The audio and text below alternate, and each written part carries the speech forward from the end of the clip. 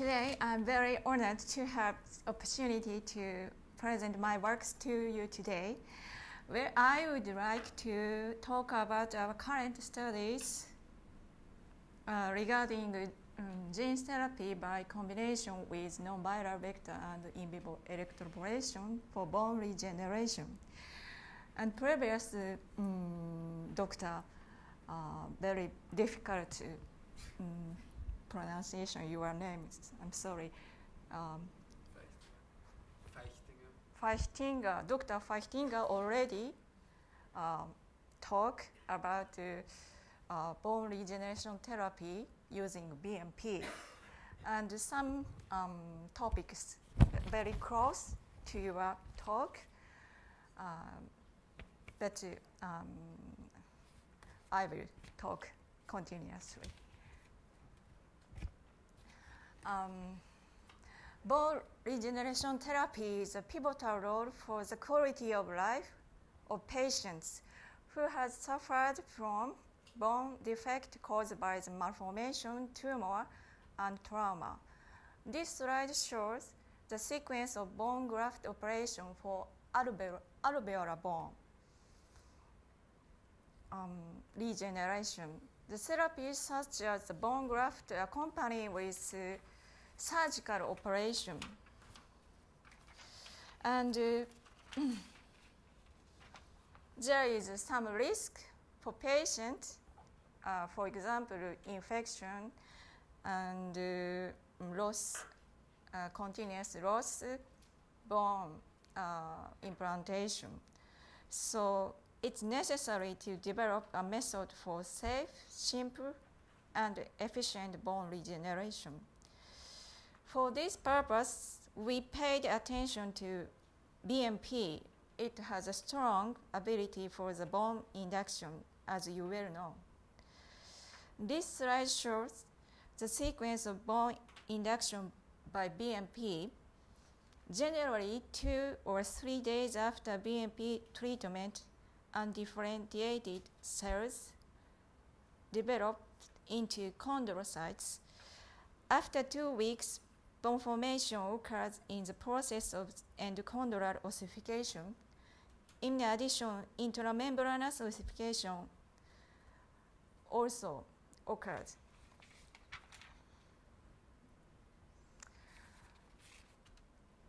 First, many researchers use recombinant human BMP protein. BMP protein is soluble and disperses soon after implantation. So the delivery system to retain BMP protein at the target site is necessary for bone induction. Previous studies using the protein have required carrier matrix, and moreover, it costs high expensive to purify the BMP protein for human use level. Next, we tried to deliver BMP gene to the target site using adenoviral vector. But we need local or general immunosuppressive treatment as shown in this slide.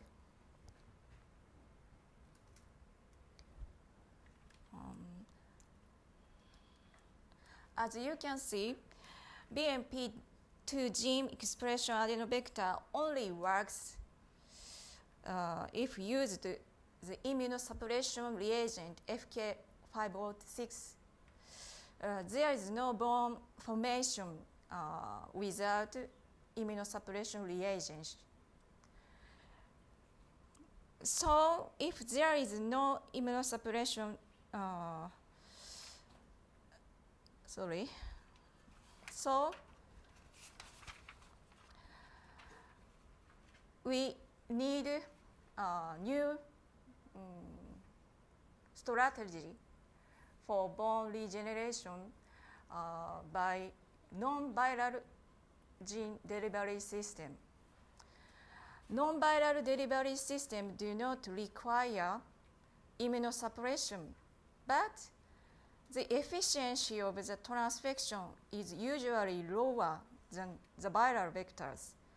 Then we tried to apply the combination with non-viral vector and electroporation. for bone regeneration. Electroporation is an efficient and simple method. It shows the gene transfer technique by electroporation. We attach the muscle indirectly via skin by plate-type electrodes without a skin incision. Next, each dose of plasmid in PBS total volume 50 microliter is injected into the center of the target areas between the electrodes. And electroporation was started immediately after injection by applying 8 electrical pulses on condition with 100 voltage 50 milliseconds. This is the muscle. Like the gene expression no viral vector injected and electroporation. There are many X-GAL stained fibers, but this muscle was treated by only injections, no electroporation. There is less fibers stained X-GAL.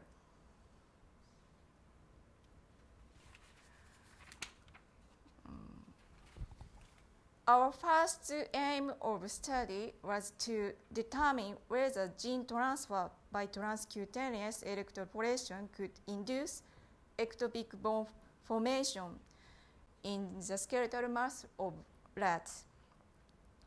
We constructed the PCA-GGS BMP2. PCA-GGS vector has the CAG promoter, which shows a high potential for gene expression. In this study, plasmid dose is 25 microgram to 400 microgram. Electroporation was repeated 1 to 5 sessions at intervals of 24 hours.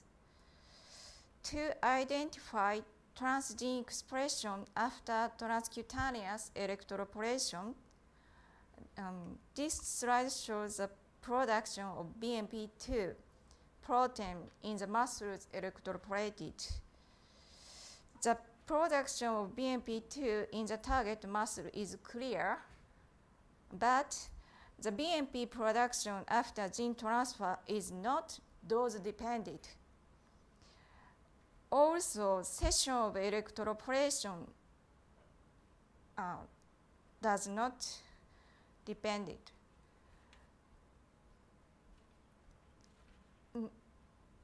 This is the histological analysis, time course finding. Up to 21st day after electroporation with BMP2. By 5 days after electroporation, spindle-shaped fibroblast-like cells had appeared, accompanied by fibrous matrix, and these fibroblast-like cells showed BMP2 positive cells by immunohistochemistry. 10 days after gene transfer, there are chondrogenesis in the muscle fiber. And 21st days, soft X-ray represent the ectopic bone formation in the muscle. In the histological analysis, also there are mature bone tissues, included bone marrow and some osteoclast and lining osteoblast cells.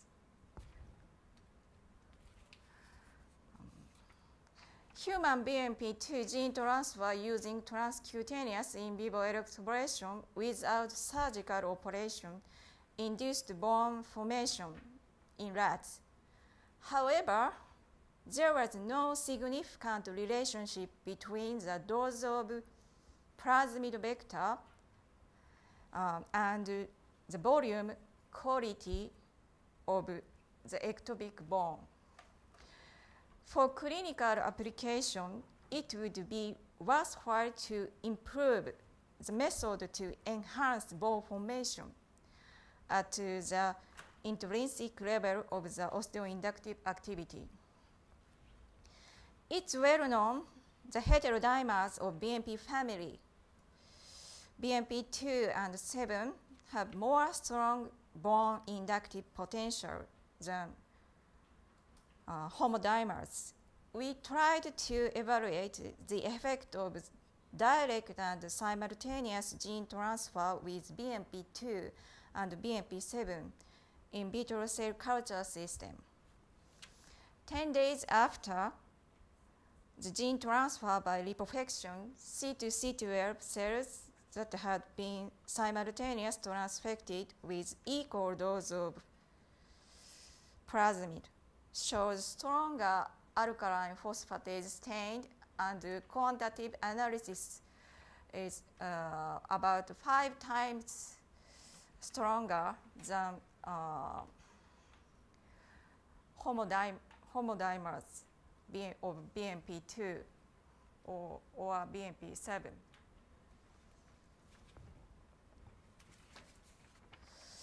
Based on our in vitro study, we examined whether in vivo electroporation with equal doses of BMP2 and BMP7 genes is effective bone formation. This slide shows the skeletal muscles that received simultaneous and direct gene transfer of BMP2 and BMP7 genes.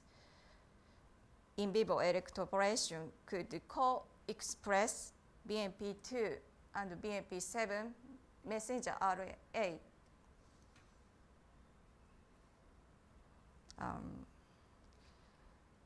And this slide shows the histological analysis for simultaneous gene transfer of BMP2 and BMP7. The calcification much wider and stronger the BMP2 homodimers production. So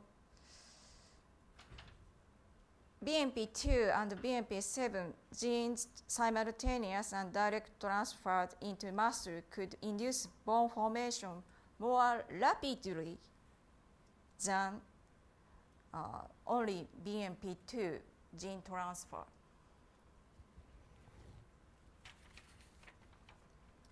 Next, for more simple procedure of gene transfer, we tried to construct the vector which could produce the BMP2 and 7 heterodimers. Our constructed vector does not have internal ribosome entry iris site, so the vector can express multiple genes equally. We performed immunoprecipitation using supernatant of the cells after transfection with BMP2 and 7 heterodimers produced vector. We detect the slightly higher band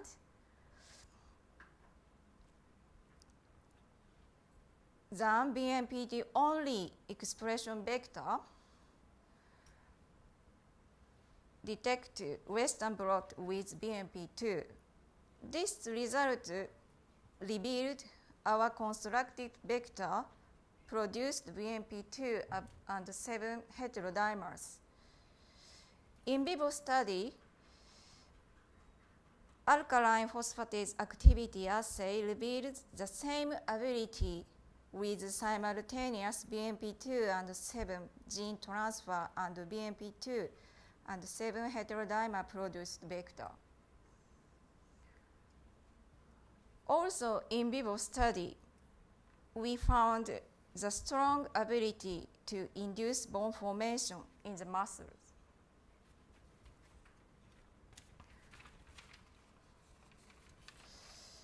To this point, we electroporated under the condition 100 voltage for the clinical application, we need more safe electroporated condition lower than 100 voltage.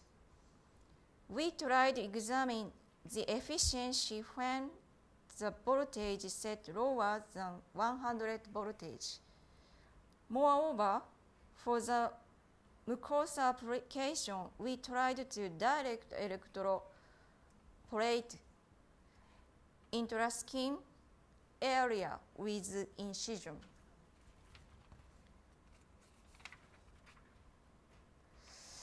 When we reduced voltage 50 volt, the efficiency of gene transfer also reduced.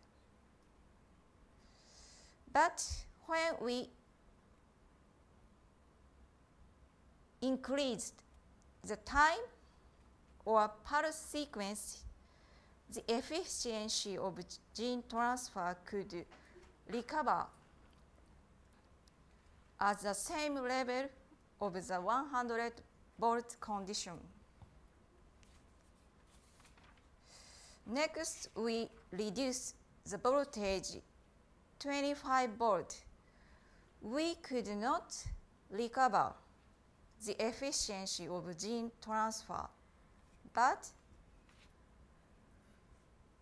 in the case of inside of skin, we could recover the efficiency of the gene transfer with longer time procedure, 200 milliseconds.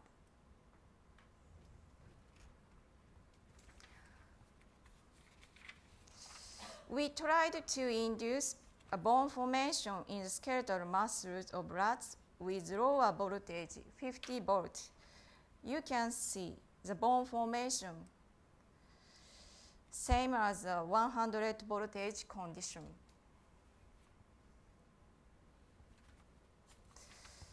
So far, we could successfully construct the animal model of the ectopic bone formation with non-viral vector and electroporation. Now, we are trying to induce bone formation in the periodontal tissues of rats. Alveolar bone supports the teeth, and if the bone will be lost, it never recovers and regenerated. Our final goal is to apply our bone regeneration system to the periodontal tissue for alveolar bone regeneration. First, we made the electrodes for the periodontal tissue of rats. We made electrodes. We took dental impression and made dental model, and we made electrodes for periodontal tissue of rats. Unfortunately, today I cannot show the special electrodes to you because problem of patent.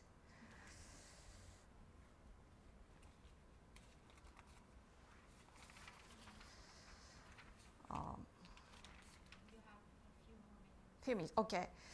On day after BMP2 and 7 gene transfer with electroporation, we detect the inflammatory markers, but in the same time, recruit mesenchymal stem cell, for example, CD44, the many cells recruited by electroporation. And 10 days, new small bone formation, and 14 days after, you can see the additional bone tissues formed. And now we are trying to examine the remodeling bone remodeling effect by electroporation gene transfer. So I summarize, we could successfully transfer genes to periodontal tissue by a combination of non-viral vector and in vivo electroporation. BMP2 and 7 gene transfer to periodontal tissue induce additional bone-like tissues. We need observation of the alveolar bone remodeling after gene transfer for more longer term. Thank you very much. I have a question maybe for both speakers on this topic. So it must be known which SMAD mediates this response on bone formation. I would assume it's SMAD1, it might be SMAD5. I don't know. I would assume it's SMAD1. Has it been tried to co-transfect SMADs and BMPs to get an additive effect on bone formation, so you circumvent the bottleneck of the receptor and have extracellular and intracellular activation of the pathway? You mean the receptor of BMP? No. SMAD. SMAD. Down-regulate. No. You know. Has it been tried to co-transfect BMPs And SMAD. to get a more robust bone formation because you activate the pathway at different levels? Not yet. I don't. Please. Sorry. I mean, the work I'm aware of is that constitutively active mutants of SMAD1 and 5 and 8 have been used for the induction of mesenchymal tissues. I don't know if there's work with bone morphogenetic protein and constitutively active SMAD, because that might be a bit over the top, right? Because you're already at the intracellular part of signaling. But maybe one interesting work I could refer to is the work by Dr. Goss from Braunschweig, who did work with the constitutively active mutant of SMAD8 that actually was able to induce the formation of a tendon to bone interface in vivo, which was very impressive and not expected. I mean, in many ways, that might be a more advantageous way of doing it because you're not relying on receptor levels on your target cell type, which might very often is actually the bottleneck, that you might not have enough receptors to really get a robust response. So if you go intracellular right away, you might have a potential to actually activate the pathway much more.